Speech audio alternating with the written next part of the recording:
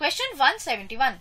If the symptoms of a disease include edema, stunted growth and protruded belly in a child of 3 years, it is most likely a case of. Now let us see. Since it says stunted growth, it means that it is overall lack of nutrition and not just a lack of a single vitamin. In options, we have option number 1 scurvy, 2 beriberi, 3 is marasmus and 4th is kwashiorkor. So we know that marasmus and kwashiorkor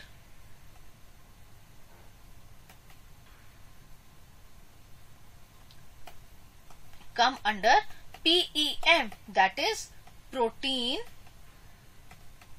energy,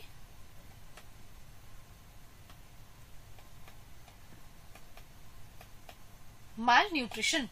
So scurvy is caused due to deficiency of vitamin C and beriberi is caused due to deficiency of vitamin B1. But the deficiency of single vitamin usually does not cause stunted growth and edema. So we have to look at marasmus and kwashiorkor. Over here we have a table differentiating kwashiorkor from marasmus. So kwashiorkor usually occurs in the age group of 1 to 5 years, whereas marasmus occurs usually under 1 year of age.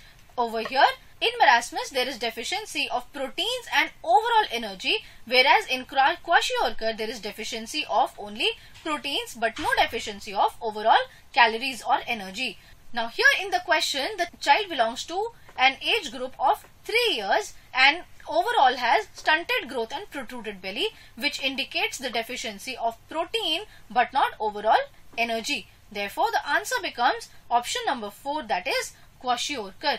So answer becomes option number 4. Let us move on to the next question. Question number 172. Match column 1 with column 2 and find the correct match with respect to human digestive system. Over here we have some parts of the human digestive system and a feature peculiar to them. Let us see the correct table. Sphincter of Boyden is related to the common bile duct, that is when the common bile duct is opening into the main pancreatic duct,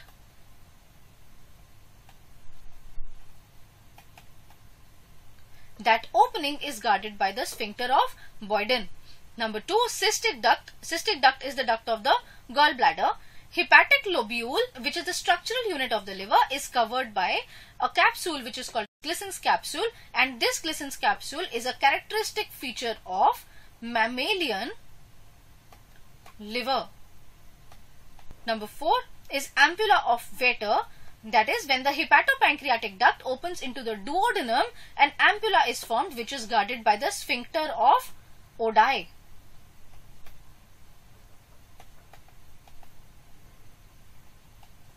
Now let us look at the options. A matches with 2. We can see in option 1 and 3, in both the options A matches with 2. B matches with 3. Only in option number 3 B matches with 3. Option C matches with 4 and D matches with 1. So the answer becomes option number 3. Let us see the next question, students. Question number 173. Ileocecal valve is present between. Ileum, as we know, is the last part of small intestine. The ileum opens into the cecum, which is the first part of the large intestine. So the ileocecal valve should be present between the ileum and the cecum. Now let's look at the options. Esophagus and stomach. No, this is the wrong option. Stomach and small intestine. Over here pyloric sphincter is present. Small intestine and rectum, they do not have a direct connection, so this is also wrong. Small intestine in cecum, this is the correct option, as ileum is the last part of small intestine. So the answer becomes option number 4. Let us see the next question, students. Question number 174. Chylomicrons are large globules of fats covered by proteins formed in dash and get absorbed in dash. So we have to select the correct option which fills the blank correctly. Over here we have a diagram depicting the digestion of fats. Bile salts act upon the fat globules and thus emulsify them. These emulsified fat droplets are called micelles, which are then acted upon by lipases to form fatty acids. These fatty acids and monoglycerides are then absorbed into the mucosal epithelial cell, where again they reform into small protein coated globules called chylomicrons. Now let us look at the options. So chylomicrons, they are not formed in the lumen of the intestine, they are formed in the enterocyte. So enterocyte is the cell of the small intestine. So are they formed in enterocyte? Yes. So this is correct. Lumen of the intestine, they are not formed in the lumen of the intestine. Micelles are formed in the lumen of the intestine. Option number 4 also says enterocytes. Now let us look at the B part. And are absorbed in. These chylomicrons are absorbed in the lymphatic capillaries, which are called lacteals.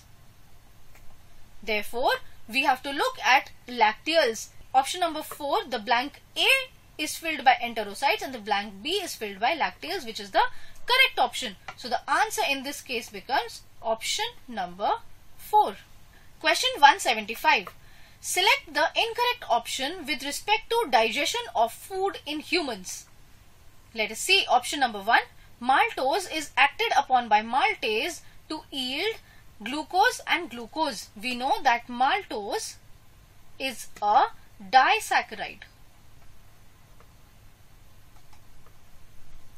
which is made up of glucose and glucose. Therefore, this is the correct option. Nucleoside is acted upon by nucleosidase to yield a nitrogenous base and a sugar. A nucleoside is made up of a sugar and a nitrogenous base. So this also is a correct option.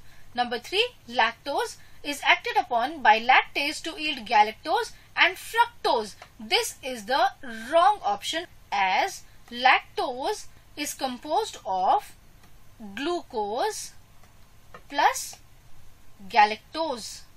Therefore, this fructose is wrong.